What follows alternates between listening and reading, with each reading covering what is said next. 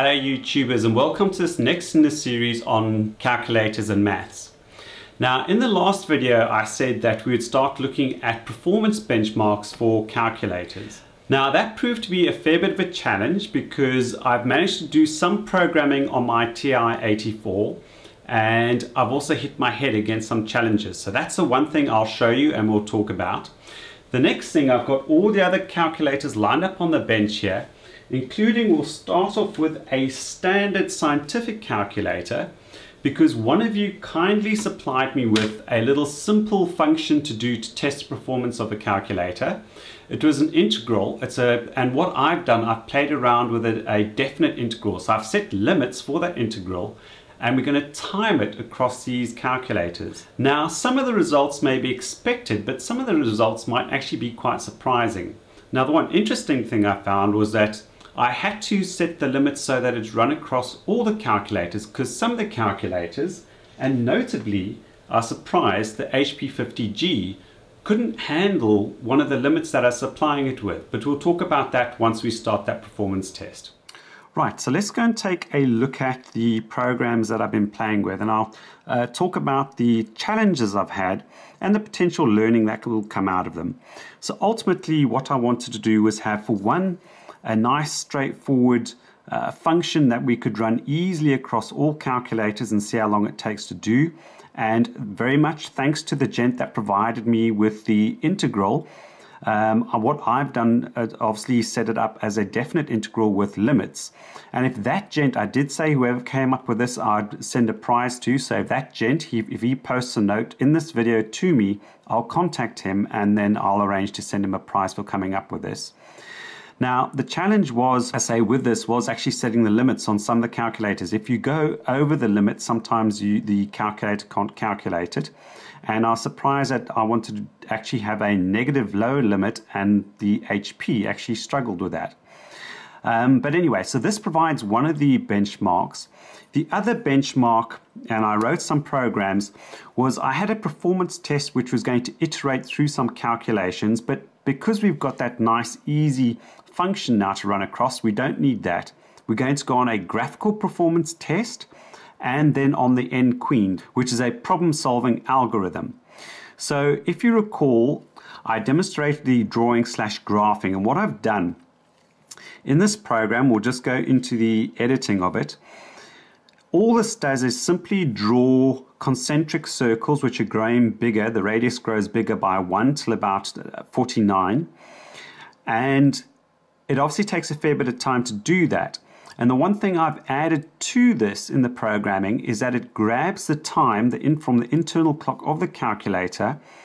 It obviously grabs that at the start of the program and then computes the difference from the start time to the end time when it's finished, so that I don't have to have a stopwatch when I'm doing that timing, because that can take quite long, and if I'm running across several calculators, it means I don't have to kind of hover over them. So that's the function I've built into it, but it's also kind of opened my eyes up to some of the programming abilities of these. It's been a long time since I've done any programming, so I must say it was a nice little exercise for my mind to sit down with this and play with the programming. But you've got the functionality where you can go store things in lists, which are similar to another programming term, let's say something like an array. So it's multiple items in a single memory slot. And they call it a list on this calculator. So what I do in this program, I basically go and grab the time, I say get time, and I put it into list 1, L1. And then from that, I can go and mathematically do things to eat the items in that list. And when you put the time into a list, it separates out the minutes, hours, minutes, and seconds. So I basically do a bit of math on that, and I store it, and then I have it go through and it does the circle, does the radius, and once it's finished, it then gets the time again, and from that it does the difference between the two and displays it. So again, if people are interested in kind of going through programming something like the 84, then that's perhaps something we can have a look at in the future.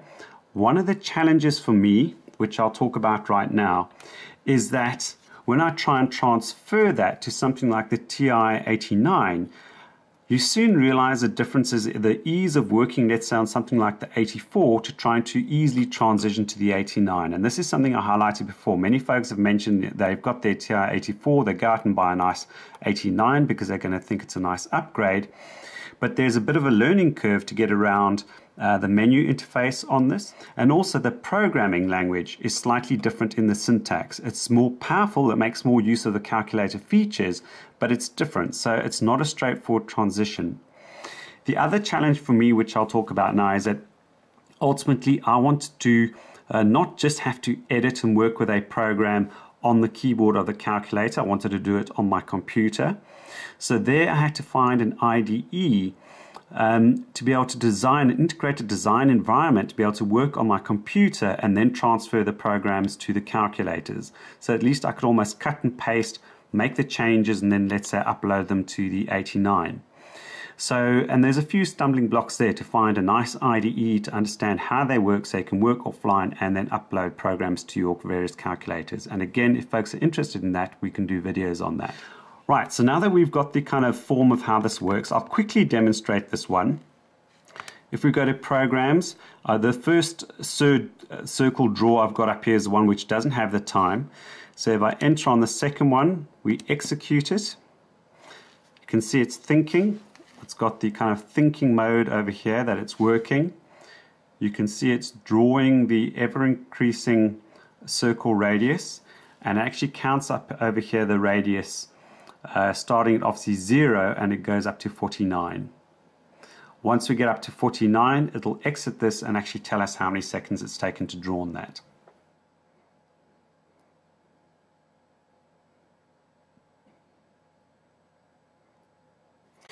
Right, so there we go. It's completed and it comes out with seconds, and that took 56 seconds to do.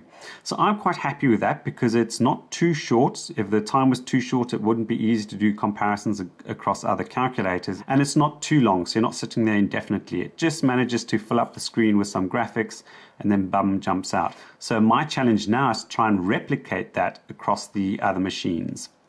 Right, so let's have a look at the third benchmark. And that being now, so we're obviously going to have the circle draw, the integration function, which is obviously straight off the command line, and then the n queens. Now, if you don't know what I'm talking about, n queens or 8 queens, go and have a look at the previous video. I explained the kind of mathematical challenge with this. It's basically having some queens on a chessboard which can't take each other, and there's several permutations as to how those can be arranged, and it's the number of permutations that can be done on an x by x chessboard that derives the answer. So I've got this running, but there is a bug. So I'm just going to show you. We execute it. The first thing it asked me is n. So n is the size of the chessboard. So I'll start off, let's say 2 by 2. I only need to enter the 2 for the 2 by 2 chessboard. Enter, and bang, it's come up and said there are 6 permutations that you can have for that problem. So that come up fairly quickly. I haven't added the time to this yet because I've still got a bug. I'll just demonstrate that. We'll go to, obviously 2 by 2 is very small. We'll run this again. We'll go to a 3 by 3. You'll see it took a little bit longer to think about that. Came up with an answer of 18. Next we'll go to 4. And that's where I hit the problem. I've been debugging problems within the calculator with relative ease. It normally comes up and gives you a go-to so you can understand where your error is. But in this case, I can't understand why it's not telling me where. It's saying there's an error with a label. I've looked at everything and I cannot find what the issue is. So I've got a bit of homework to do to try and resolve that. At the end of the day, at least I've got the fundamental program working. I know that once you start stepping up the number to, let's say, something like 10 or 15, it will take a serious amount of effort for one of these to do the work. And then we can have a comparison across the other calculators. And again, what I'll do is add that little time piece where I grab the time at the start of the execution, at the end, and it'll display the time. So that's the one challenge. So let's move on and have a look at that little integral problem and how it runs out across the rest of the calculators.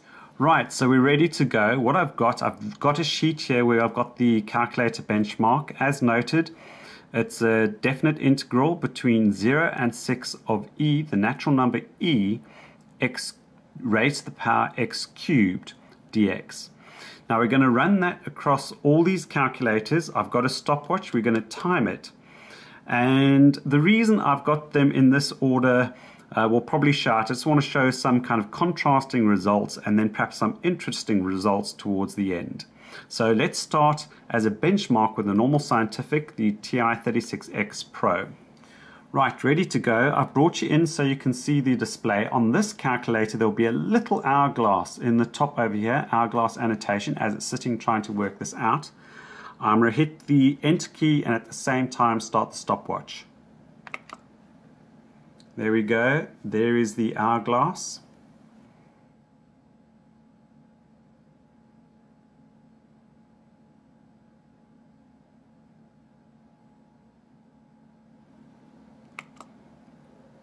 Right, there we go. It's finally spat out the answer.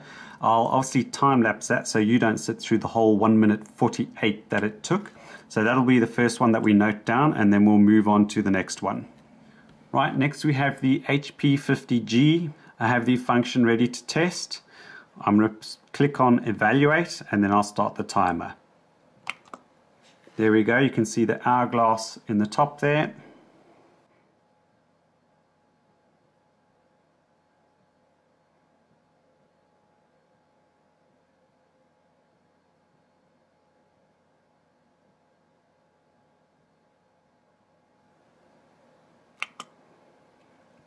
There we go. So it's finally come up with an answer.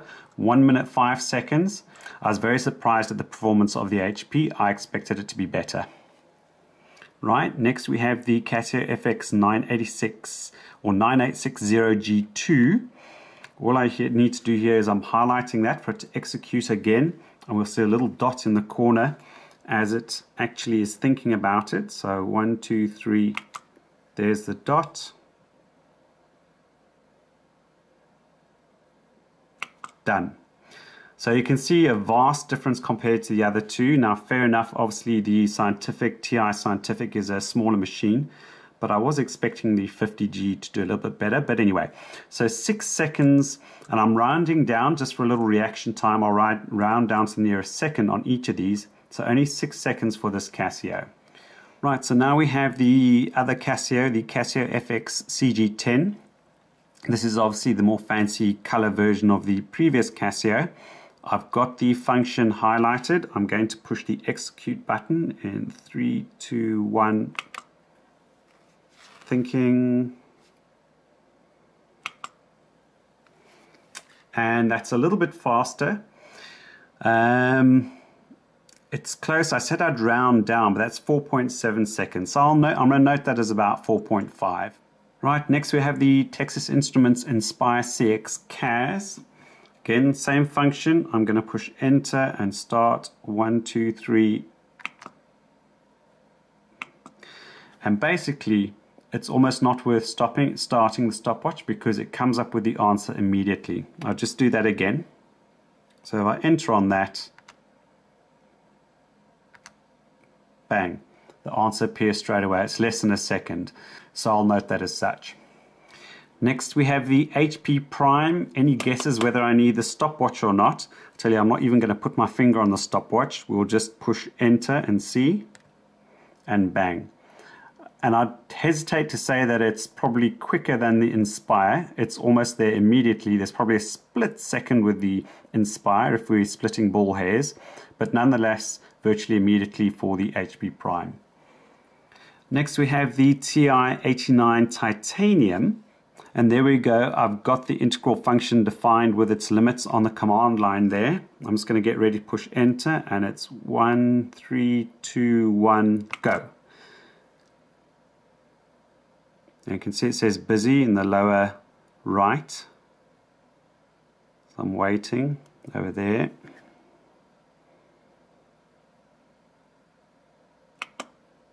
There we go, 14 and a bit seconds. So I'll round it down to 14 just to put it in its favor, just in case there's a little lag on my finger, and we'll see how the 84 does. Right, so it's time for the TI-84, and I had forgotten, of course, I've got the ClassPad, so I've added that to the list. We'll do that after the 84. But here I was a little surprised. We'll see at this result as we get it. So 3, 2, 1, bang. It's thinking. It's got that little emblem in the top corner over there. Going 7.6 seconds. I'm going to round down again. So that is half the time of the 89. And that certainly was a surprise for me. I expected the 89 to be faster, but it took twice as long. But there you go, I'll just note it down. Right, so it's time for the ClassPad. You'll have to excuse the flicker. It's just the setting I've got it on, unfortunately, is conflicting with the frame rate of the camera. But there's the function, the integral, and the lower and upper limits of the integral. When I push execute on this, you're going to see a little round circle that does the busy thinking down the bottom here. So that's what I'll be looking at. So 3, 2, 1, go. There we go, and it's popped out the answer already very quickly, actually, 3.5 seconds. Right, so here we go. I've got all the results written down, and I've noted in first place, and it was only by a ball hair. But I think if you go and look back at the video, literally immediately as I pushed the enter key on the HP, it spat out the answer. The TI-nSpire was a fraction of a second behind. And we've seen from other work that the HP Prime seems to have a very fast processor. So that's certainly at first place. The TI-nSpire second. Then third, we've actually got the Casio ClassPad, which I was actually quite surprised about. I hadn't reckoned it was going to do it that quickly. In fourth place, we've got the Casio FX-CG10. Then in fifth place, we've got the FX9860G2, not far behind its bigger brother. Then in sixth place, we've got the 84, and what I thought actually was quite a respectable time in comparison to the seventh place, the 89. It managed to beat out the 89 by going more than double the speed.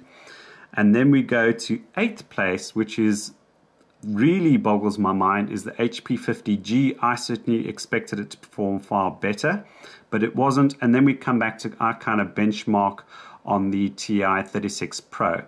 Now, if people are really interested, I've got a couple of other scientifics which do integration as well, and might just be interesting to see how well they perform. What I might do is actually try and find another scientific calculator, not a graphing calculator, which manages to compete time-wise with, let's say, some of these. Right then, so I hope you found that interesting. I say if you gain any value out of that, then certainly please do give the video a thumbs up and share it. Again, I was quite surprised at the results. I've got the 50G here and the 84. And what I want to highlight again is I hadn't expected that a benchmark or the performance of a calculator would be that critical. But as you can see, if you happen to be in an exam situation or in a very important meeting, or if you're trying to work out some maths under pressure and they were potentially testing on a calculator, you could be sitting for quite a while if you're doing it on a 50G, whereas we know that the HP Prime is blazingly fast. But if you're sitting with something, let's say like the 84, in comparison to the 50G, it really is chalk and cheese in terms of how long you're going to sit and wait to get an answer. And that could be fairly critical. So I don't yet know how the other benchmarks are going to perform across these calculators. As I say, I want to try and get those running across all of them. It's going to be a bit of a challenge, but hopefully I'll get there in the end, and we'll see how well they perform with both, let's say, the N-Queen's algorithm and then the graphical test. But anyway, thanks very much for watching, and I'll catch you soon for the next one. Cheers.